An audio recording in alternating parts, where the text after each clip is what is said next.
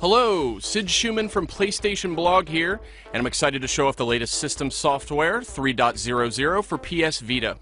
It's packed with neat features, so let's have a look at some of the highlights. The big news is that PS Vita's 3.00 update adds connectivity to the PS4 system. A new application called PS4 Link has been added to the home screen. This application can be used to connect with a PS4, and once you connect, there are two main aspects you'll want to check out. The first is Remote Play. Through Remote Play, you'll be able to stream PS4 gameplay to your PS Vita via Wi-Fi, freeing up the TV for other uses. We expect that most PS4 titles will support Remote Play. Some titles will not support Remote Play, however, including titles that require the use of peripherals such as PlayStation Camera. Gaming performance of Remote Play will be best when PS4 is connected via Ethernet and PS Vita is in close proximity to the Wi-Fi access point. When playing a game on the PS4 that supports second screen features, you can use the PS Vita as a second screen for the PS4.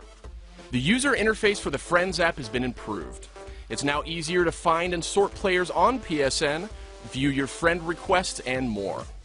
The design of the party icon has been updated, and the party app now allows players on PS Vita to connect with their friends playing on PS4.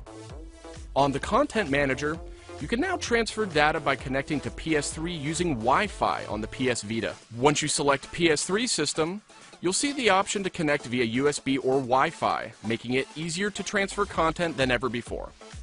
You can now download PS Vita's system software updates automatically. To use this feature, activate it under the Auto Start settings in the Settings menu. A panoramic camera feature has been added to the Photos app on PS Vita. Once you take a panoramic photo, you can use PS Vita's internal motion sensor to look around within the photo. Parental controls have been further enhanced. A parental controls icon has been added to the home screen, and the user interface is easier to navigate. A new addition is the ability to restrict the duration of PS Vita playtime.